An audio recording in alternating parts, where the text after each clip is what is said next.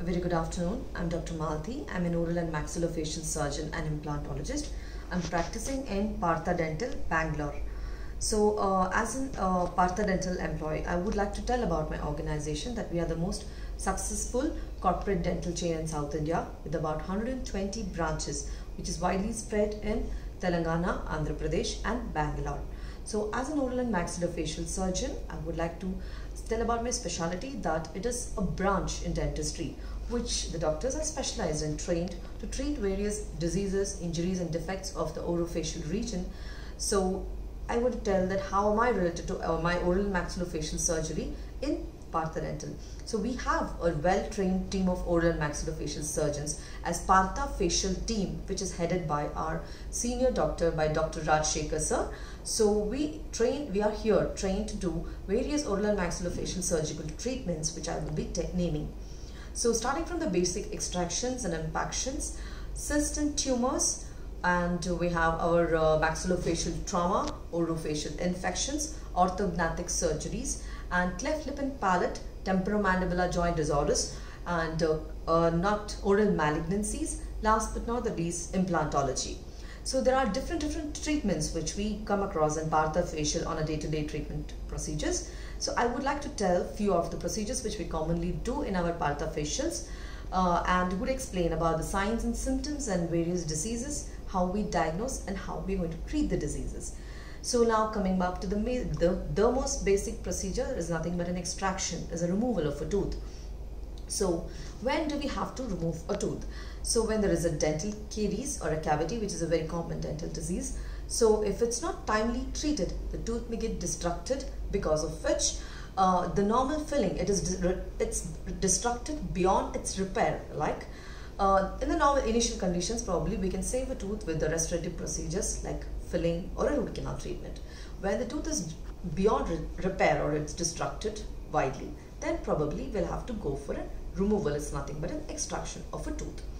So, and then in other common condition where we advise for an extraction is when the tooth is fractured, that when you fall, or generally when we experience fall, the tooth breaks off. It's like we do beyond some extent where we can't do the normal restorative procedures. So then we do advise the patient for an extraction. So what are the signs and symptoms? The most common signs and symptoms would be pain and discomfort while having extreme cold and hot are the common symptoms for these diseases. So how are we going to treat? First, we will, any and every diseases have two things.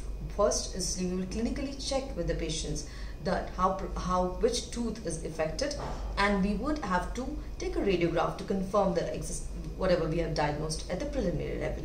So with the clinical as well as the radiographics, we come to a conclusion with our diagnosis. We get a diagnosis for which we will formulate our treatment plan. So extraction is one of the common diseases which we treat in our Partha facial, which is very common. And after that, next comes the most common would be the impacted tooth. So what is an impacted tooth? A tooth which fails to erupt to its normal position because of many reasons, because of lack of space, or the tooth is getting a barrier which is an obstacle which is letting it erupt in its normal position, or maybe because of the position of the tooth is not favorable, so it is not able to come to its normal position.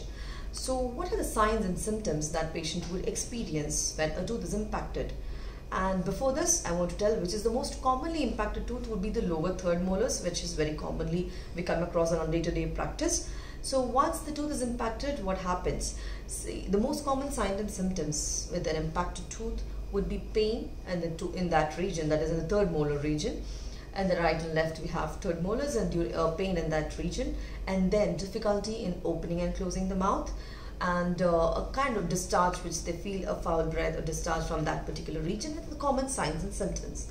So then we'll have to check for the condition, what is the source of an infection or discomfort for the patient, and then we would take advice for a radiograph, which we do in all our clinics, and then we would have to decide what would be the treatment plan. Normally it would be to remove the tooth because it is present in a state where it is normally doesn't come into normal occlusion. So in such conditions we would take a call for removal of a tooth. So these are the most common and simple basic procedures which we do. And apart from that, I want to speak about the procedures which is like major surgical procedures which we do in Partha facials. So starting from the orofacial infections. So what are these orofacial infections? It's nothing but, it will be of two types preferably, and commonly it is like from odontogenic, nothing but it will be associated, the orofacial infections which will be associated with the tooth, or maybe because of the microorganisms. So the one which is I will tell how we're going to diagnose and treat the infections like abscess, cellulitis, or space infections which happen in the orofacial region because of tooth. So when the tooth is like repaired, destructed, and the infection has occurred and it's not treated, it keeps spreading. So once the infections, we have to see what are the signs of infection, signs and symptoms of space infections. It's very common with like all the tooth orofacial infections, but generally have with pain in the region of infection. Then swelling is what we come across, and then apart from that, difficulty in opening and closing the mouth, foul taste, bad breath are the common signs and symptoms. Apart from that, we do patient with space infections would generally also have a rise in temperature or fever. So we have to diagnose the disease which is causing this infection and treat it. Either we have to go for a root canal treatment, or we may have to go for a removal of a tooth and drain the infection, or the pus, whatever is formed, needs to be drained. So that, and this all will be done along with the antibiotic on a microbial therapy. We'll put the patients on antibiotics or medications to control the infection, and we will do the necessary treatments. So this is one other common condition, that is orofacial infections. And then coming back to the cysts and tumors. So what are these cysts and tumors? Cysts are nothing but a sac of tissue which would be filled with air or with fluids, and tumors are a type of growths which will be associated with the bone or the tissues around the bone or jaw bones or around the bone. So there are cysts and tumors which would be which we also treat in our Partha facials, where we generally check whether it is associated with the tooth or not associated with the tooth. We call it as odontogenic and non-odontogenic. So based on these conditions, we will be doing different types of treatments with after the clinical examination, that we check the patient, find what would be the probable etiology or the reason behind this infection, and then we would advise for a CT. But after this, we will come to a diagnosis and a treatment plan. So what are the common when the patient have cysts and tumors, what are the treatments which are generally carried out? We call based on the extent of the disease or the aggressiveness of the disease, all the involvement of the associated structures, how big or huge or it's associating to the either anatomical structures, we will see what kind of treatment needs to be done. Either it needs to be done in the clinic in local anesthesia, or to be done under general anesthesia. So this all depends upon what kind of cyst or tumor it is and what would be the extent of the tumor. So based on that, we would decide either to be done under local anesthesia or to be done under general anesthesia. So the various procedures, we will name it as enucleation, mass stabilization. It's nothing but clearing off the infection off from the region. And then if after clearing off or the infection, we fill the defect with grafts, various grafts, because there would be a defect, there's this empty space where the infection was there. Once we clear off, there would be an empty space which would be filled with the bone grafts. So if ever it is involving to a wider segment, or it's huger or it's very bigger in its size and involvement, then we will have to do a segmental resection or remove the part of a disease and reconstruct it, or the defect, whatever has happened because of the cyst or the tumor. Either we have a reconstruction plates and screws by which we reframe the defect or make it like how it used to look before, and then we used to give implant, or sometimes we even do, based on the condition, we even opt for grafts. Like different parts of the grafts will be harvested, and where we would place implants, and we would have to give the normal aesthetic or the function for the patient that the patient will be losing because of the cyst or the tumor.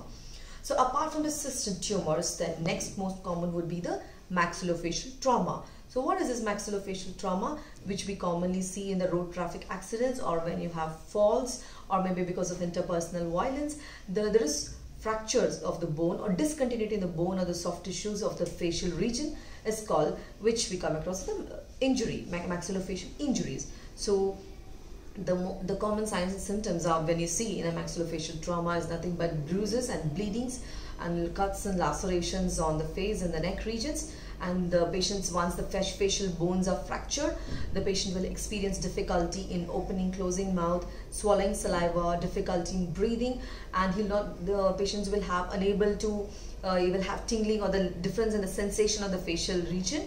So So these are the common signs and symptoms patient experiences, and the bleeding of course. So we'll have to see clinically. We will examine what are the bones which will probably be involved in the fractures. We will again take a radiograph with a CT and then find out whether how many bones are the facial bones, what is the extent of the fracture. So based on that, it will again be decided whether we will do in our clinical setup in local anesthesia, or we will have to hospitalize the patient and get it done under general anesthesia. So whatever the bones has been fractured, we'll have to reposition back in its place, and we will plate with the screws and plates and make the patient betterment of the patient with the surgical procedures. So this is maxillofacial trauma, which we will be treating in our Partha facials. And apart from this, we are also dealing with orthognathic surgery. So what is this orthognathic surgery? So we have few facial deformities like skeletal discrepancies, we call that. This is the upper bone and the lower bone. There would be some discrepancies, that it would be forwardly placed or backwardly placed, or the facial height would not be proportional. Height would be more or less, like that. There are few facial discrepancies. So based on the amount of discrepancies, we do a radiographic analysis, we do orthognathic like cephalometric analysis. We study based on the clinical and the radiographic presentation what would be the right diagnosis and the treatment plan. So we'll have to reposition the jaw bones to betterment of the facial profile. So that's called orthognathic surgery, which we do practice in Partha facials, which is all, these are all the various common procedures we are doing in our Partha facial. So apart from orthognathic surgery, we also treat oral malignancies. What is an oral malignancy? Is nothing but cancers of orofacial region, which is also not as common as the other diseases, but still do exist. So the malignancies which do happen related to the oral mucosa or the tongue or the bones, all the malignancies of orofacial region are also being treated in Partha facial surgery. So we will be there are different stages of malignancies which we would stage it, and based on the stages there will be radiotherapy, there will be chemotherapy and surgical procedures which we are doing now in Partha facials. So we will have to stage the disease, and based according to the stages of the disease, we would give you the treatment plan, what would be the best for patient according to his existing conditions. Apart from all these, we do very extensively practice implantology. So I would not explain much on implantology because you would find in our Partha YouTube videos much on implants. So as an oral and maxillofacial surgeon, I have briefed up all the various surgical procedures what we do in our Partha facial, very much in brief, and every individual topic we would preferably explain in much in detail with the video also. In the further YouTube videos, you can watch it, you can like and subscribe and share all our videos. Thanks for giving me your valuable time and watching this video. Thanks once again.